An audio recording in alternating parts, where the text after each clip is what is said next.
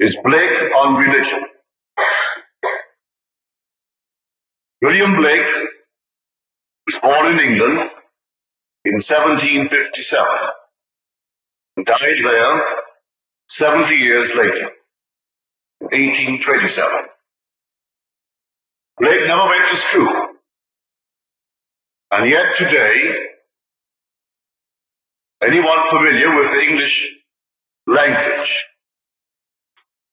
if asked to make a list of the 6 greatest users of the tongue, could not, if he's familiar with the language, he could not omit the name of Blake in any list of 6. I asked that question of Aldous Huxley about 5 or 6 years ago. He said to me just what I've just said to you. No one familiar with English literature, all the way back to Chaucer. Chaucer, Spencer, Milton, Shakespeare, you might alter the list somewhat.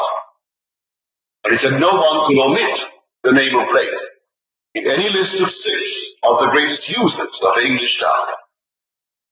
He never saw the inside of a school. He taught himself Hebrew, Greek, Italian, and of course he was the master of the English tongue. He had his visions from the time he was a child. When he died, he was still communing with the world of eternity, really. He was singing hymns and he said, they're not mine. They belong to those in eternity. They're not really mine. He said of Buddhism, I know of no other Christianity, of no other gospel, other than the liberty, both of body and mind, to exercise the divine arts of imagination. Imagination, the real and eternal world, of which this vegetable universe is but a faint shadow, and into which we shall go in our eternal or imaginative bodies when these vegetable mortal bodies are no more. There's no one who's given more to this world concerning the secret of imagining than Blake, unless, of course, we speak of the Bible. For the Bible to him was pure vision from beginning to end. It was his textbook. And so he asked this very prominent man of the day, why is it that the Bible is more entertaining and instructive than any other book? And then he answered the man, is it not because it is addressed to the imagination, which is spiritual sensation, and only immediately to the understanding or reason? So to him the book was pure revelation, God's Word. He wrote what he considered the grandest poem in the world, Jerusalem. He said, I may praise it, because I am only the secretary. Its authors are in eternity. There, in a very short period of time, Blake completed this grand poem. He said it was dictated to me, sometimes 12, sometimes 20 and 30 verses, not verses, but lines at a time. So here a work that should have taken a lifetime of labor came without labor in so short a period of time. And he starts in the beginning and he states the theme before he allows the dictation. And the theme is stated in the very first 2 lines. Of the sleep of hour is this world, and of the passage through eternal death, and of the awakening to eternal life. Then said he, this theme called night after night in sleep, and every morn awakes me at sunrise. Then I see the Spirit, my Savior, hovering over me, and dictating the words of this mild song. The Spirit of love, his Savior, hovering and dictating 12, 20, 30 lines at a time. And then the dictation begins with an appeal to man. Awake, awake, O sleeper, of the land of shadows. Wake, expand, I am in you, and you in me, mutual in love divine. But then said he, the perturbed man, away turns sun, the valley is dark. He can't believe it. And man imputes sin and righteousness to individuals and not to states. To understand Blake, you've got to draw a line of demarcation between the individual, the immortal you, and the state, the present state of that individual. He said, as the pilgrim passes, while the country permanent remains, so men pass on, but state remains permanent forever. So we must distinguish between the state and the individual occupying that state to understand Blake. He said, all that you behold, though it appears without, it is within, in your imagination, of which this world of mortality is but a shadow. And he constantly reminds the reader never to condemn anyone of this world. For, said he, I do not consider the just or the wicked to be in a supreme state, but to be states of the sleep, which the soul may fall into in its deadly dreams of good and evil. So come, Lord Jesus, said he, and create states to deliver man evermore. We see someone who is not feeling well, maybe he's up against it financially, maybe things aren't going as they ought to go, that's a state. If you know the difference between the individual in that state and former state, or a future state that you can create, you can lift him out of it by representing that individual to yourself as you would like to see him, and put him in that state. Do it without his knowledge, do it without his consent. You can do it. You can create a state and pull people out of horrible states into lovely states. Leave them in the lovely state, and they will simply occupy it beautifully, and today will be the only state, the only real thing is what they're in at the moment when you pull them into it. And he shows us how to do it. He said, I have fourfold vision seen, and a fourfold vision is given to me. It is fourfold in my supreme delight, and threefold in soft, viewless night. It is twofold always. May God us free from single vision and mutant sleep. Single vision to him was simply the ordinary physical sight. But this is what it appears to be and nothing more. Double vision is when everything is but a symbol. I told you the story the morning I opened with a little girl 5 years old. Well, her little sister, who was 3 this past year, taken to the beach by her grandmother. In the beach or out on the sea, with piles driven into the sand, marking some bunkering. And she turns to the grandmother and she said, Grandma, look, stick bathing. Well, it struck the mother funnily, the grandmother, and she recorded it and told me about it. But this little child, not yet tainted with the adult mind, saw stick bathing. They were not simply piles in the sand, unsightly, not to her. She rejoiced and wished at the moment she were a stick, and out in that water bathing with the sticks, because today, or to the little mind, she endowed the sticks with animation, with something alive, and they were bathing. That's double vision. And he speaks of it, to my outward eye, it's an O, it is simply a heaven, or a thistle along the way. But with my inward eye, it's an old man gray. Looked at a flower, he saw a flower with the outer eye. With the inner eye, he saw something entirely different. Don't you practice that? You look at something along the way, and you see it entirely differently. He said, I went to the heath in the wild, to the thorns and the thistles of the way.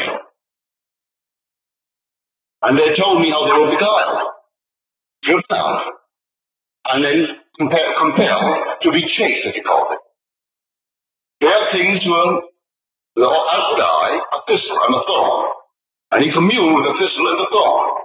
And they spoke to him and told him that they were simply the embodiment of the suppressed longings of the normal longings of the human heart. He communed with them, and they spoke to him. All this was double vision. Now, 3-4 vision, you must practice. Practice it tonight. Everyone must or should practice. What the little girl did, that's 3-4 vision. Imagine yourself in a living room with all glass walls. That's an image, room is an image, and she is an image, the mother is an image, and all that she did, he blended and intermingled images. He married them, and then they produced offspring. The offspring was the result in the world where the home was bought by her father. She did not consult the father. She simply took her mother into her confidence, and together they played the part. And then the father had a change of jobs, increased income, and he bought the home. So that is 3-4 vision. If I bring you into my mind's eye and represent you to myself as I would like to see, and persuade myself of the reality of this imaginal act of mine, that's 3-4 vision. What does it imply? Well, it implies good fortune for you. So I'm doing something which would imply something else. That which is implying is the offspring of my image. I bring you the expression on your face. I listen to words coming from you where you tell me how well things are going for you. All this imagery, I intermingle and blend it and marry it, and then it produces the result I am looking for. The result is the offspring of this blending of images. That's 3-4 vision. 4-4 vision, whether you've had it or not, I do not know.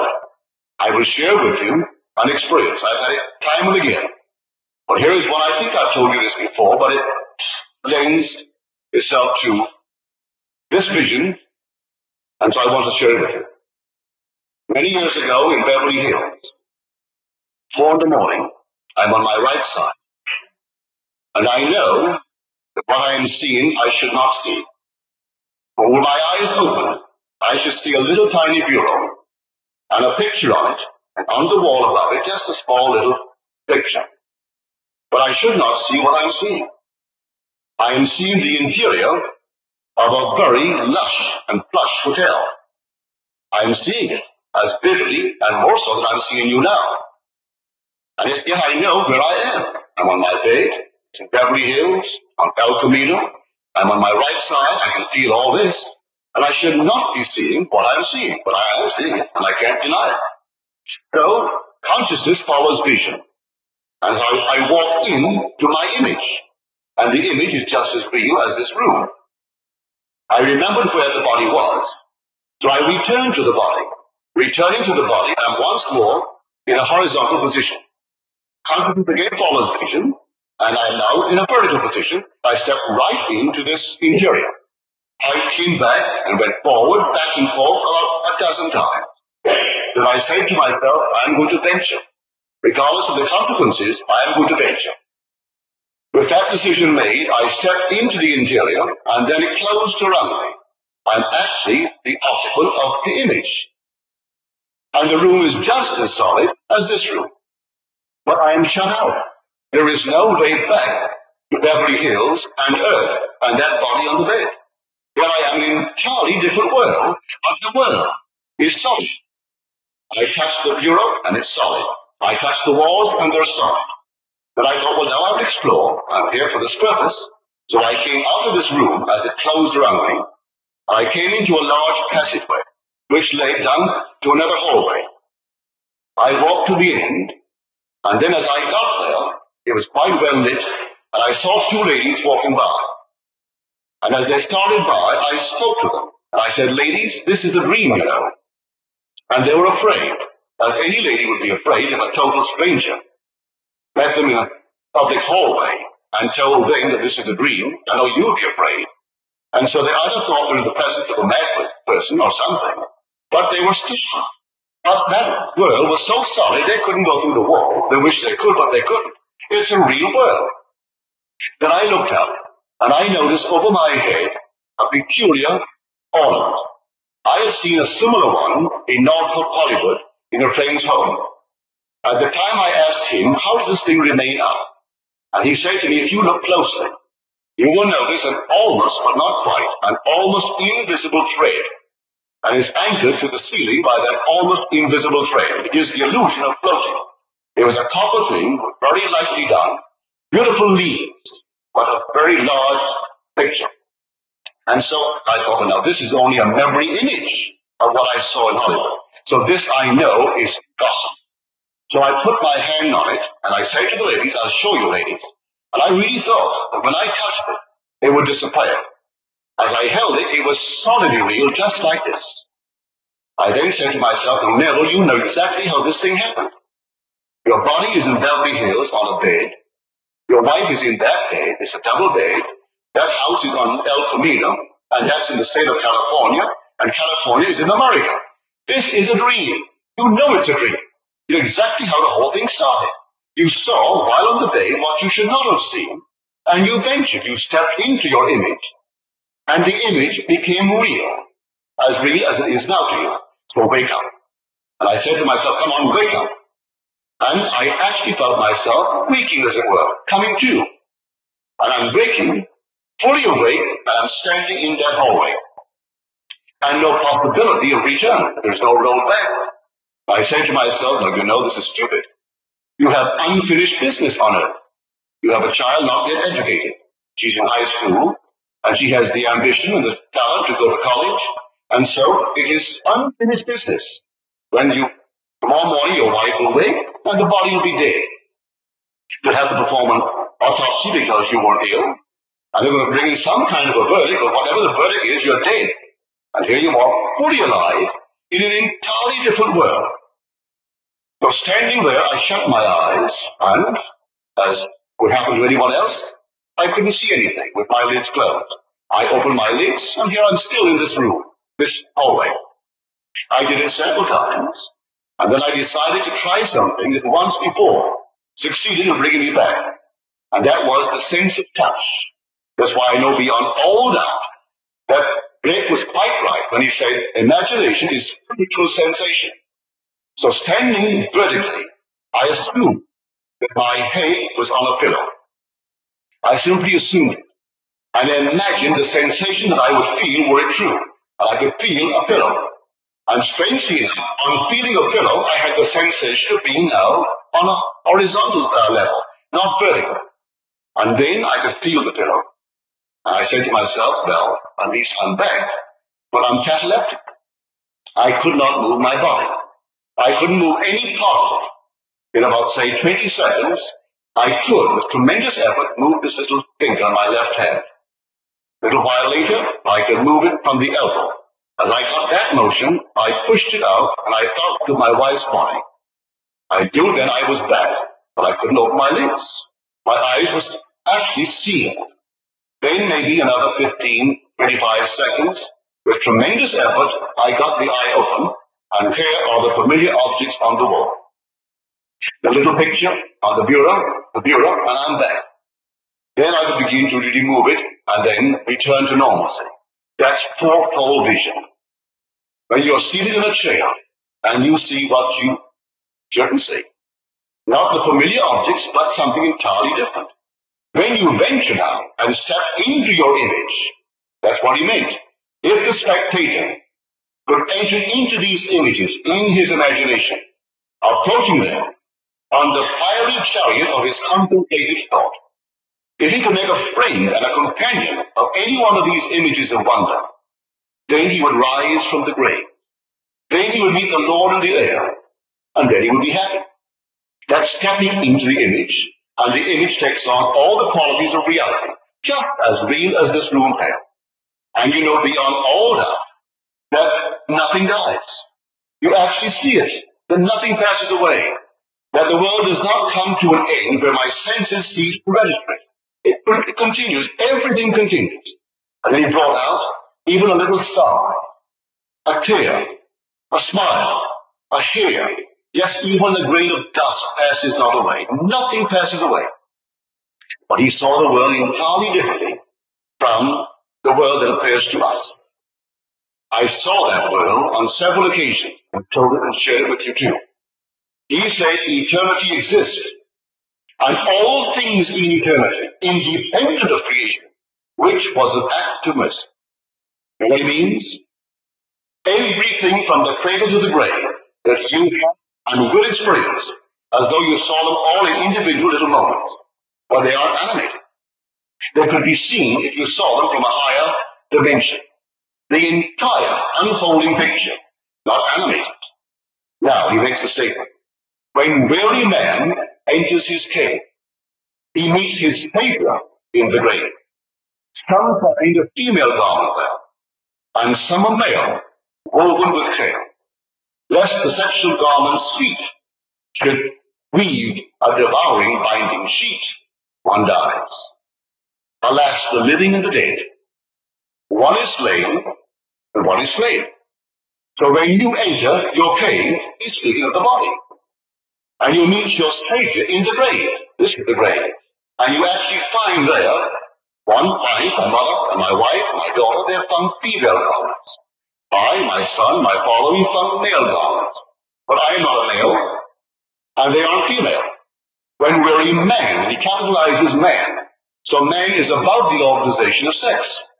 But man entering his grave finds his Savior in the grave. And then he weaves around him a female or a male garment. But he is neither female nor male. He's man. And man is above the organization of sex. So here, as we enter, we are seeing. And then he said, you do not see what I see. And then he tells us what he sees in the furnaces. And then he tells us, Luva was cast into the furnaces of affliction and sealed. For Luva to him is love, and love is Jesus Christ. Love is God. Infinite love. You meet him right in the cave when you enter, and there you find your Savior in the grave. He said he was cast in to this grave and sealed, and he calls it furnaces of affliction. But he tells us it is for a purpose, and the purpose is to bring perfection to the individual sealed with his Savior while in the grave. And he paints it so vividly, these states through which you and I must pass, and pass as a pilgrim. The states remain permanent, but we pass on, because we're moving from state to state to state. So here, in this fourfold vision, and may you have it tonight, it's the thrill of thrills, a little disturbing, when you have unfinished business, I assure you. Because I didn't want at that moment to leave behind a wife, unprotected, a daughter, uneducated. Yes, I could leave a little for, but I didn't feel, as a husband who loves her, that it was equal to what I wanted to give her. And so I had unfinished business. And yet there was no way back. I'm in an entirely different world. And the world is just as real as this. And I knew, reason told me, the body had to be discovered the next day. My body that I'm wearing seemingly is solid. Up here is a body. I knew I left the body in Beverly Hills. And so I went back through feeling. I simply sensed the villain. And so when he made the statement in his letter to Dr. Trustman, is it not spiritual sensation? Is not the Bible addressed to that in man, which is all imagination? Well, I felt it, because years before that, I too stepped into an image. I became awake in the image. As Tony said, is to be in a dream awake. One is in a dream awake.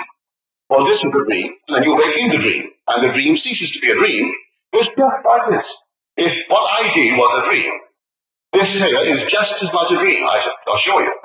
For that image simply became just like this room. But once before, I found myself in an image, and some object in that experience scared me. And I knew exactly how to get back to the sense of touch. And I tried a thing, and it worked. If I find myself dreaming now, and I know I'm dreaming, I will prolong the dream, or wake in the dream through the sense of touch. And I find if I hold an object that is not movable, I wouldn't hold a cat, or a dog, or even a person, but I will hold a stationary thing that is seemingly inanimate, like a table, or any inanimate fixed object. And when I hold it, I then say to myself, come on, wait. Don't let go. I will not let go of the object, and not letting it go, I wait. I wait in the image. And the object is just as real as I knew it would be when I awake. So what is dream to us? When you're in the dream itself, it isn't a dream.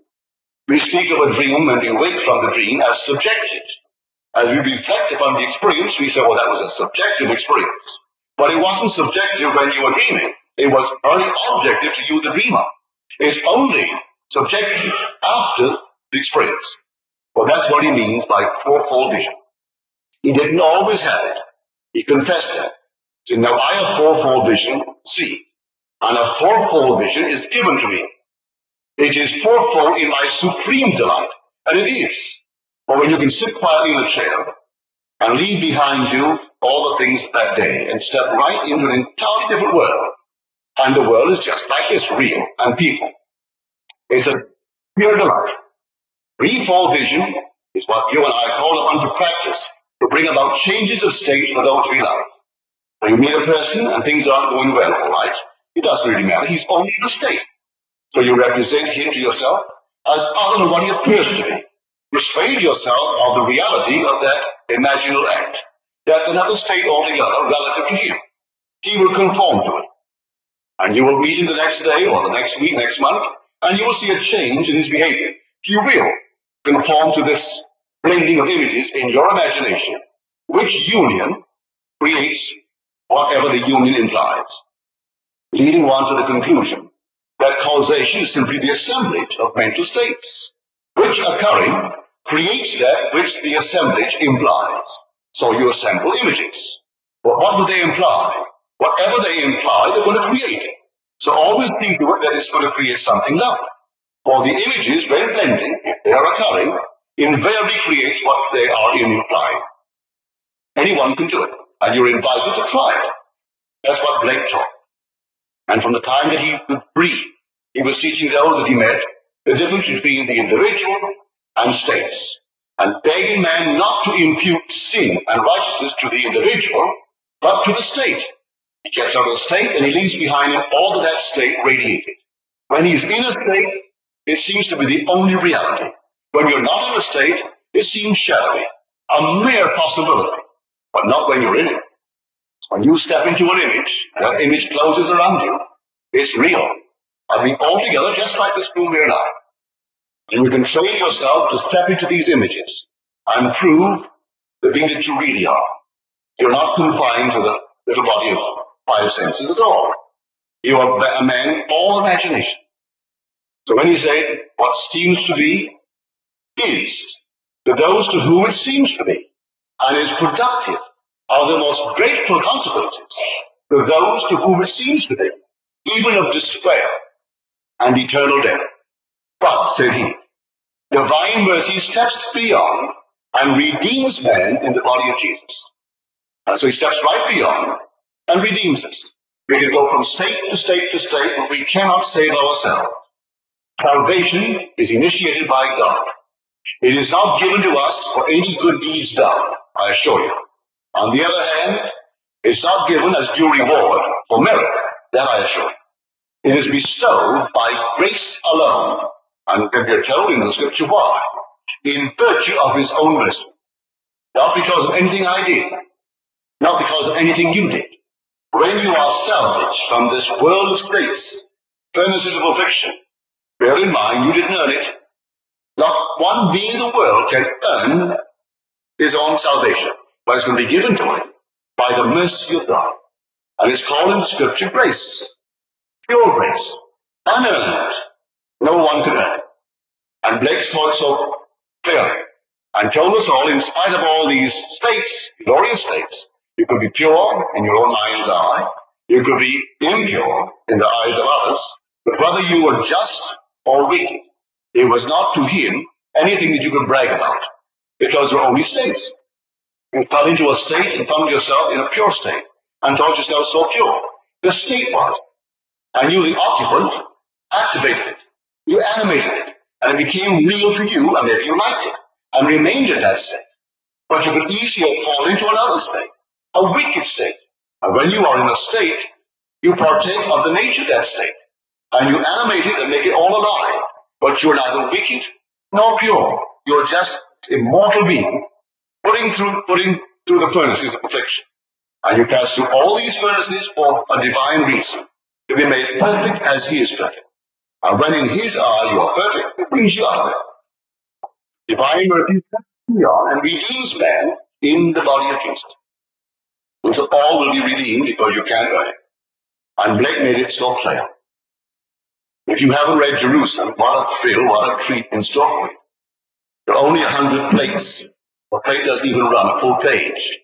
And so you can really read it in an hour. Easily. Some words may be a little bit difficult to grasp because he does involve it by calling a certain attribute loss. Or loss is imagination. That divine being that remains faithful to vision in the time of trouble. If you turn it back, it's the sun. It really is the soul or the animating principle of everything in this world. And so when you see through his eyes, you'll have the experience. I have met Nick. We are separated in time, but we are two figures closely woven in this tapestry of life. I met him just about a year ago, and he showed me exactly how to fall in order to see what he described so beautifully in Jerusalem. I stood perfectly still. She let herself go backwards, and so I threw myself backwards like a back dive, and I came whirling through interstellar space as though I were a meteor. And when the motion was arrested and I stood still, here I'm looking at the most wonderful being. And he seemed, as I looked at him, one being. As I came close, multitudes of nations are in that being. All races, all nations. As I look closer, their heart is like glowing ruby. But it too is made up of numberless races and nations. I look still closer, and the whole body, containing all races, I'm looking at myself. Here the face is my face, and yet in that one being, all the races, all the nations are contained. I'm looking right into my own face, and my heart is glowing like ruby, but it contains all men, all women. All these bodies are in it. And it was Blake who showed me how to fall backwards in order to see the vision. And so I tumbled backwards, just like some meteor whirling itself through space. And then arrested, that's what I saw. So although we were parted in time, he died in 1827, and I was born in 1905. So our paths never met on earth, but in the spirit they certainly meet. And so his visions are my visions. When he said eternity exists, and all things in eternity, independent of creation, which was an act of mercy. I'll tell you exactly what he means. One day I stepped in spirit, into a room, and here, dining, family of 4. 2 boys in their 20s, early 20s, and father and mother. And coming through the door is a lady bearing food at the table. Through the huge big glass window, I could see birds in flight. I could see the ripple of the grass as the wind blew it. I could see leaves fall. Other diners didn't attract me, but they were diners, but they didn't attract me. The waitress attracted me, and this table of 4, that attracted me, and the other things that I've just mentioned. And at that moment, while I'm looking at the 4 of them, something in the depths of my soul knew that if I could arrest in me an activity that I felt, everything would freeze. I no sooner knew it than I tried it. And I felt something gel in my head. At that moment that it gelled and froze in me, everything there froze. And the waitress walking, walked not. And the diners dining, dined not. I can see the face now of the young lad. Yes, a spoon in his hand, he was drinking soup. And he came this far with his mouth expecting it, and he couldn't move it. And the waitress could not walk. And the bird in flight was arrested, and it couldn't fall. And the leaves falling couldn't fall. And suddenly I'm looking at a world that is dead. Everything is dead. And where was the life of it? In me. Now a bird in flight, if arrested, should fall to the ground if the law that we speak of gravity, is in operation. But the bird didn't fall. And the leaves, all right, unless some other pressure equal to it, kept it alive or kept it afloat. Not the bird. The waitress, yes, if she is arrested, she doesn't have to fall. But she was frozen, as though she were made of clay. They could have been made of clay. And then I released the activity that I had arrested. As I did so, each continued in their course. And the waitress walked, and he completed the action of bringing his soup. And the bird, which was perfectly still, continued the action of flight. And the leaves continued to fall. And once more, all became animated. But that's what he meant. Eternity exists. And all things in eternity independent of creation, which was an act of mercy. And so we are inserted into this dead body, this eternal death. And then we animate it.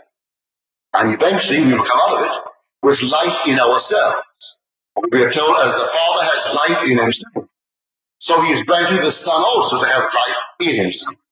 And the purpose of it all is to simply awaken sons who have light in themselves, and not simply animated parts of the structure of the universe. One day, a lady asked me concerning animals, but I didn't know the answer. She said, Neville, what is the future evolution of the animal world? I am very fond of animals, and I hate to see them destroyed. So what is the future evolution of the animal? Well, I didn't know the answer. I could have given her some theory, but I could not speak then from experience. 2 nights later, I find myself at the top of a ladder. And looking down, here is the jungle. Wild beasts, I mean really wild. Tiger, lion, panther, everything that is really what you would call the wild beasts of the jungle. And they're in an angry mood. The whole thing is moving. Strong shoving beats. I am alone at the top of a ladder. At the moment, I'm a little bit apprehensive and a little concerned for my own safety. And as I was concerned and apprehensive, it became all the more angry. Then in the depths of my soul, again I knew, as though something whispered, but no one whispered, I knew that they were only externalized emotions of myself. That they simply bore witness of my own emotions. When I lost all freedom, they became docile, like house cats. Then I went further. As I would now repeat it, I will arrest within me the activity that makes them alive. And once more, I arrested it. And in my headed jail, I went down that entire ladder. They were made of clay. When I said clay, they were solid, just as though I walked into a museum and saw these things carved beautifully by some great sculptor. That's what they were, all day. And then I went back up the ladder, released this activity, and once more they came into animation, and they moved, like living beasts of the jungle. So I know from experience today, the whole vast world, as Blake said, all that you behold, though it appears without, it is within, in your imagination, of which this world of mortality is but a shadow. And I know it. I've experienced it. So I tell you, if you haven't experienced it, you're going to. For that's the purpose of being here. And you will find the whole thing is within you. It's not out there at all. And in me, if you'd like me to be improved beyond what I seem to be in your eyes now, and in your own mind's eye, make me all the greater, if that's what you want for me. If you want me to come back next year bringing something far deeper than this year, see me in that light. Don't do it with my consent, do it without my consent, if that's your desire for me. If my desire for you, knowing that it will be limited, is to see you free of this limitation, without your knowledge, without your consent, I should, knowing the difference between you and states, I should create the state I want to see you express in this world, and put you in that state. So were I now to see you, as you would like to see yourself, and I remain faithful to that vision of you, I come back next year, to encounter you in that state, or you will write me, or others would write me to tell me of a transformed being that you seem to be. It works that way. Always bear in mind the distinction between you, the immortal you, and the state you occupy. Because you know you could easily fall into the state through an argument, through a headline in the paper. You can fall into it in some other way, and think you are it, and you aren't it at all. You are the immortal being that one day will be fetched from the furnaces of affliction, and being brought out, you are one with your Father, who is God, and you are He. So Blake, to me, is a spiritual giant, one of the truly awakened gods. When you meet him, he looks like some super-terrestrial being when you see him. A giant of a man, and he wasn't any giant there, but he was radiant. The man is radiant. Just completely awake among the gods. So when you're told in the 82nd Psalm, and God has taken his place in the divine council, in the midst of the gods, he holds judgment. Blake is in the midst of the gods. I travel now. I'm leaving here to, Sunday. I take back my 3 books. One I brought just to show my friend freedom. The other 2 are my constant companions. One is Blake. The other is the Bible. I'll be flying to New York on the 15th of September. I'll be carrying 2 books. One will be Blake's, complete works, and one will be my Bible. That's all I will be carrying. It's my constant companion. First of all, the joy of reading Blake with his use of English. That fantastic use of English. All weaving in the imagination. And so no one outside of the Bible has given to the world as much as Blake when it comes to the secret of imagining. How to do it. And so these four visions of his, the fourfold, the threefold, the twofold, and the single. Well, the single is simply any normal physical sight, where its thing is what it appears to be and nothing more. That single vision. And he prayed to be saved from single vision, because everything has a meaning in God's world. I used to sit in the park years ago with my old friend Abdullah. And if two people walked by, it had meaning. It was male and female, it differed. If two men, it differed. Birds in flight. And he gave meaning to all the moving, animated state of God's world. An entirely different language. God is speaking every moment of time, you say, to every one of us, but we can't see it. We do not understand the language of God. It's all spoken in symbolism, and the birds in flight reveal something to Ab. I will see Ab get up, and he wasn't superstitious. He got up at a certain moment when something passed by. He could interpret the language of God. Others couldn't. And there was reason for his getting up, as time proved. He simply moved from what soon thereafter was an accident. But he moved. Everything is meaning in this world, for everything. The very beginning of the book of John, in the beginning was the Word. Well, the Greek word logos, that is translated word, has the meaning. So you could say in the beginning was meaning. And meaning was with God, and meaning was God. There is a meaning, there's a purpose, a plan behind everything in this world. And eventually, you and I will understand it. I assure you, the whole vast world, if you could arrest your power now, would stand still. Absolutely still. The only work outside of Blake's, and one little passage in my book where I try to record the experience, I've ever seen it, was in the Apocryphal New Testament of the Gospel of James. And here in the book of James, the words are put into the mouth of Joseph, the night of the birth of Christ, where he goes in search of a Hebrew midwife because he wants it for his wife. And as he starts, the heavens stood still. And the shepherds tending their flock, they stood still. And the little lambs drinking stood still. And the men eating stood still. And everything was frozen as though dead. And then suddenly, all moved on in their course. So it's the only recorded thing that I've ever heard of. That's in the book of James, but the Apocryphal book of James. And you can get it. The Apocryphal New Testament. And look up the passage called the Infant Gospels, and look at the one under the Gospel of James. And this was the experience given as an experience of Joseph, where the night that he was born as Christ, then the heavens stood still. For that's the power that he tasted the age to come. For that's the power you're going to wield in the age to come. You taste it now, just glimpses of it, because you're rising into a world completely subject to your imaginative power. So if you haven't read Blake, may I beg you to get a copy and read him.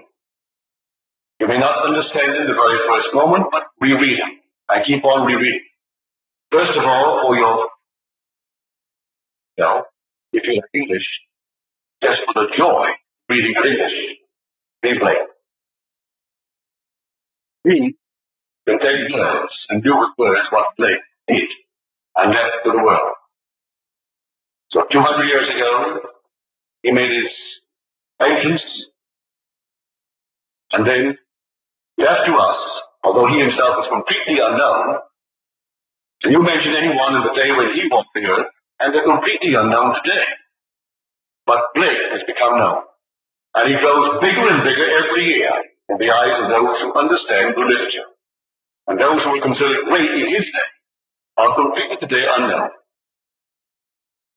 Because the King of England in those days was simply Mad George. But we only know him today because he lost, of which we are very thankful that he lost it, but he lost his greatest colony. which was American. And we are very grateful he did, but he was as mad as a hatter. And he's only known for his madness. While Blake was not mad, because of his visions, they called him mad, and said, a man is mad, because he spoke of things that mortal eyes do not see. Yet the same who call him mad will read the Bible. Well, can you conceive of the description of God on his throne as described in the 6th chapter of Isaiah? And he beheld the Lord, the Most High, sitting on his throne. Then he paints a picture. Can you conceive of any cameraman photographing it? You've got to take the words of Isaiah, because you couldn't possibly take some anonymous there and have him dissect God and his throne, and you couldn't take any cameraman to photograph the vision of Isaiah. Well, was he mad? We have it in the book, and we read it all the time. All the visions recorded in the Bible could not be photographed.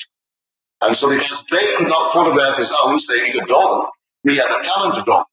But they called him mad. When he drew the flea, and drew the flea like a man, a monstrous man, with a neck that wasn't a neck, the head was simply stuck on show.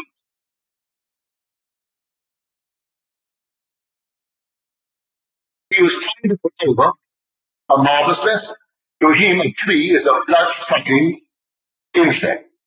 Well, any man who takes the lifeblood of another, who works it for less than a man really should be paid, he's taking his blood. He doesn't get on a man who actually sucked blood. But there was a day, there's still a day, when a man isn't paid what he's worth, and yet the man is using him. That man goes home to a wife and children that need food, need to be educated, and he's not being properly paid. Isn't he the employer, a blood-sucking insect? Well, that's the flea. And what Blake made is everything is man. So the little flea is only the projection of a blood-sucking man. So everyone in the world could look at that picture, some monstrous picture, and he threw everything into it, and he said he saw the ghost of a flea. And the ghost of the flea was man. Oh, there's nothing but man. I saw it. The animal world is simply man's emotions being visible.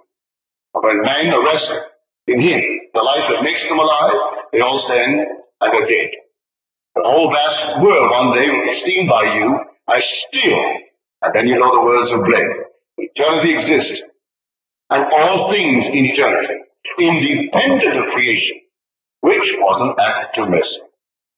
And so we are being molded and shaped on this fabulous world of states by the uncreated God. Here the uncreated shapes himself upon the mold that is permanent. Let us go into the silence.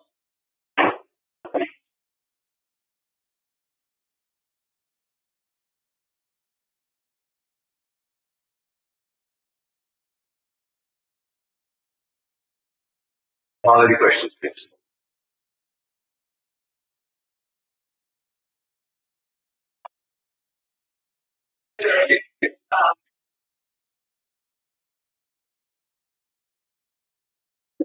I didn't quite hear you, my dear.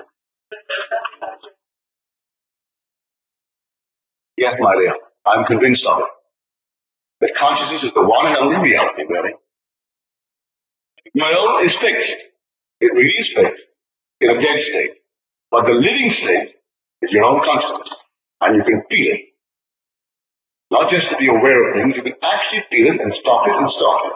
The day will come, you'll stop and start everything in this world. The next scene is going to be, I do not know.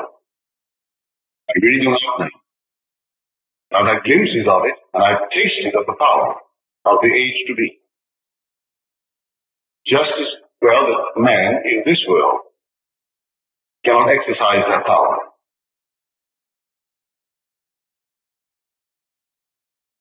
Well, I saw people dining, and they seemed to be completely independent of my perception of them. They seemed to have freedom of choice in either drinking the soup or not drinking it. The waiter, or that is the waitress, coming through the door, when I first came into the room, well, reason told me everything I saw was actually independent of my perception of it. But then I knew differently 1 second later. I knew that they had no life in themselves, that the life was in me. So I arrested that life in me, and they were dead. And this action would have been dead forever if I had not released that life in me. I came upon a scene that was animated and seemingly independent of my perception of it. But it wasn't, because I discovered 1 second later that I could arrest an activity in me and it would freeze, and it did. And the bird, as I said, the bird in flight, should a bird in flight, if arrested, the motion arrested, should it not fall? If the law of gravity is true? But it didn't. I could have held it there indefinitely, because the motion was really in me. And one night the voice said to me, at the time I could not understand it, but the voice has never lied to me. So in the depth of my soul, a voice is speaking. You do not move in waking any more than you move on your bed in sleep. It is all a movement in mind. The movement in mind. I knew that I came to bed that night from the living room. I knew the next morning when I get out of that bed, I go to the living room. I will leave the house that day and go elsewhere. And I've done that for all these years. And the voice is telling me you do not move in waking any more than you move on your bed in sleep. It's all a movement of mind. You only think you move when you make as you think you move in sleep. Or then to encounter in the depths of my soul a meditating Neville, and to discover that he is meditating me, and he is the reality that is causing the seeming motion, but he isn't moving. So was the voice speaking to that depth of my soul that is there in meditation? As Jung said, when he saw himself, he was afraid, and he woke frightened, because he said to himself, so he is the one who is meditating me. He has a dream, and I am it. And then said Jung, I knew when he awakened, I would no longer be. So, still meditating Jung caused 89 years of seeming motion all over this world. The being he encountered, when he was then 69 years old, was there before he came from his mother's womb, meditating him. He was dreaming of an experience in 3 dimensions, which he needed for increased awareness to further his own self-realization. But he, the meditating being, was not moving. And that he was the cause of Jung's experience of 69 years, and beyond for another 20 years, for he died at 89, well then the voice is telling me the truth. For the voice wasn't speaking to this little thing here. This is the garment that I am wearing. So the voice was addressing itself to the depth of my soul. You do not move in waking any more than you move when you're bathed in sleep. It's all a movement in mind. You only think you move. When you wake as you think you move in dream. Now, I recorded the words, but I couldn't understand the words. Yet, the voices never lied to me. Now, these revelations can come beyond one's capacity to fully understand them, but you will grow into the understanding, because he will give you another experience, and finally, it unravels itself. And you will see how true the voice was when you recorded it. As Scripture. All these things were recorded in the 39 books of the Old Testament. But they were not understood any more than they're understood today. It took the New Testament to manifest the great secret hidden in the Old. And to this day, there are people who will not believe that it happened. But it's all stated, but the very ones who recorded it couldn't understand it. They themselves confessed that the prophets sought and inquired and asked what person or time was indicated by the Spirit of Christ within them and predicting the sufferings of Christ and the consequent glory. And they were told then it was not for their time, but for ours. But they were asking and inquiring, but no voice answered their inquiry. They couldn't understand. They recorded faithfully what the voice had dictated for our age, for our time. Any other questions, please? Yes, Bill. Did I move? In the depth of my soul, that being is still unmoved. The illusion of motion I'm experiencing in 3 dimensions. with a garment that I'm wearing, a male garment. I have the illusion. Now when you wake tomorrow morning from your bed, if you have a dream tonight, you will dream, you may not remember it. But if tomorrow morning you wake, remembering the dream, and the dream is very active, you'll have to confess to yourself, if this thing is the real you, you really didn't move, did you? But while the dream lasted, it seemed so real, and you were certainly moving, weren't you, in the dream. But if reason enters, on reflection, you'll say, well, that's all silly. I could not have moved because I went to bed here last time, and here I am in the same bed, the same room. So did I move? And you're going to tell yourself, no, you didn't really. You just simply had a movement in mind. Or the mind did it, you'll say. But the mind did it, but you were clothed to yourself. You could be hurt at a dream and have the sensation of pain and witness an accident. It could even be fatal in the dream. But when you wake, it's always just a dream. Therefore, all the movements that I experienced must have been in mind. Well, when we wake from this dream, it's going to be the same thing. For he's going to wake one day, and this, on reflection, will be as much a dream as tomorrow morning's reflection on the night's dream. So the point is all that we see or seen but a dream within a dream? Edgar Allan Poe? And he came to the conclusion, yes. Is all that we see or seen but a dream within a dream? And the day will come, that dreamer who meditated you into seeming reality will awake from the experience which he imposed upon himself. And you will be he, but then awake. And reflecting on the experience that lasted seemingly thousands of years by our little time will be to him just the experience of the dream that he imposed for a definite purpose, to simply further his own self-realization. And therefore you will know that you haven't moved. You'll awaken from the self-imposed stillness and dreamed of motion and all the experiences that you and I encounter in the world of flesh and blood. You will awaken, and then it will be to you like the dream of tonight will be to you tomorrow morning. But the voice is never lively. When I hear it, it speaks with an authority. The very depths of the soul, and you hear, and you simply listen. And you record what was told, whether you understand it or not.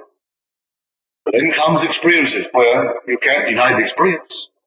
The experience of seeing people stand still when eyes arrested an activity in me is an experience that I cannot deny. And the experience is not less vivid than the experience of today. I had a very pleasant day. I had a friend of mine to lunch today, and a friend of mine took me to dinner tonight. And they were pleasant, wonderful meetings. Well, they're not anymore real. Now they're memory images. The dinner is a memory image, and the lunch is a memory image. But they're real when I experience them.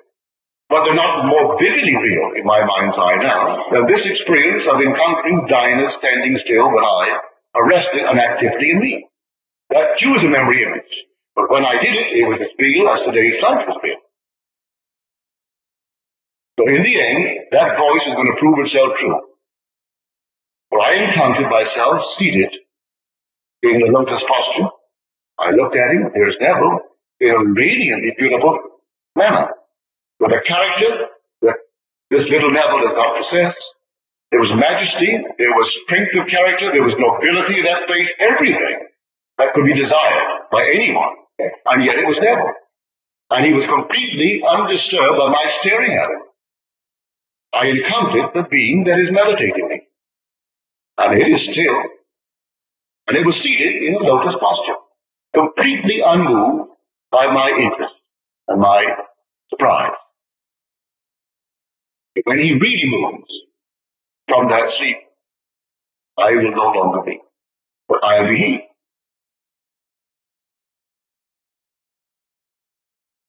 Well, we're here on Sunday morning. And that will be our last for a year, but let me repeat, it's not the last of the message, for Freedom Barry is in our midst, and I think you all know it. Okay, let me ask you to please take one of his cards and read it. It gives you all the information that you will need concerning the class. Okay, thank you.